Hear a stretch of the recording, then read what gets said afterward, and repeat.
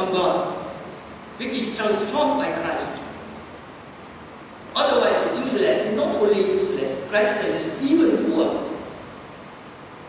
If we wanted to apply to all and the pastoral works we are doing in the church today, who knows? In that day, Christ will say to many people of the church today what he said in the parables of St. Matthew.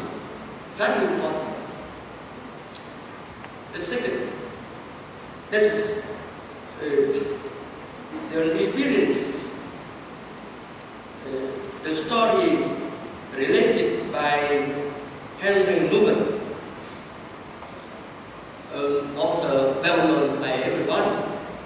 He recorded this way. In that part of Deaconate, and all the priests meet every Monday to share their experience, their pastoral services, to help each other.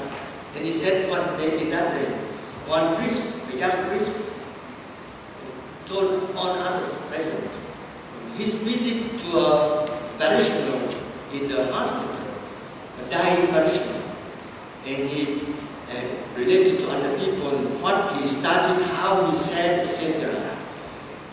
And all other priests contribute their reflections, complementary reflections. But then, one old priest asked him, "I would be surprised.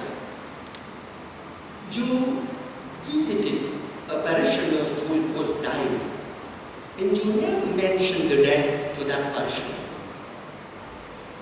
You talk of the weather, you talk of the feast in the parish, you talk all these things, but the death, you never mentioned to the dying person."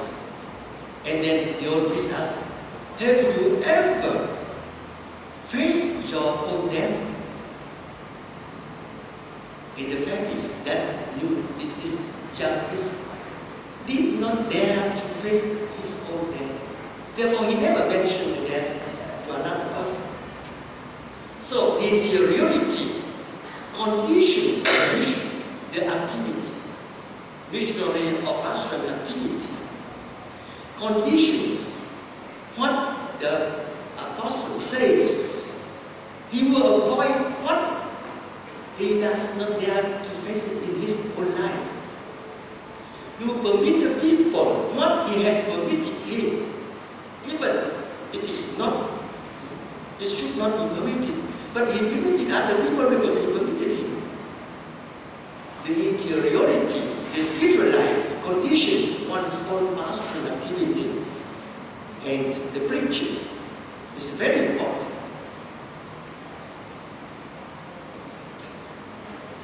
There is another thing I would like to talk is the question of the joy of knowing Christ. You cannot present an article to another person to ask them to buy it. You are not happy to have it. In order to convince other people to buy your article, you need to be convinced that that is very good for you. I have used it. It is very good. You speak it with conviction. People will feel that really that is.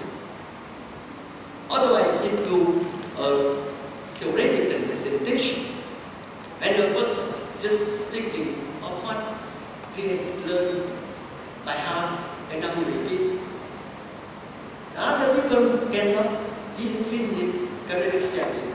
So it's very important for the apostles, in whatever, but those who teach catechesis, to be happy of knowing Christ. Be happy with Christ. Discover that Christ is really the source of his happiness. We will have many things to say here in this question of the being happy in Christ, but I see that the time is running short, so I would like to stop here. And, that is what I would like to offer you. Very simple. This is not a scholarly presentation of the thing, but simply some faithful sharing. Thank you very much.